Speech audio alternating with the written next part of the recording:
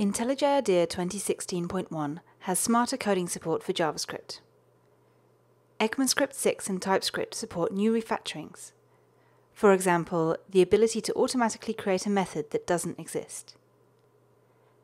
You can also create methods by extracting code into a method.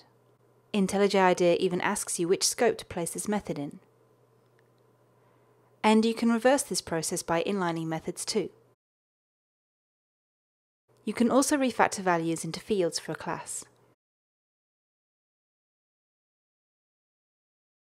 New Typescript intentions make it easy to automatically fix problems. In this code, IntelliJ IDEA suggests adding the abstract keyword to fix the problem of this method not having a body.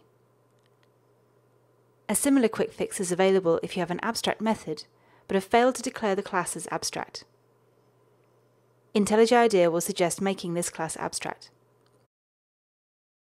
Another related quick fix can remove the abstract modifier when it has been applied incorrectly to functions or interfaces. IntelliJ IDEA can help with other modifiers too. You can change a method to private, protected, or public. And it will warn you if this causes any problems elsewhere in the code. The final place you get extra help now is around imports. IntelliJ IDEA can automatically generate import statements for you. And, should an import no longer be required, it will be displayed in grey, and you can remove it by either using Alt and Enter, or by using the Optimize Imports shortcut to remove all unused imports.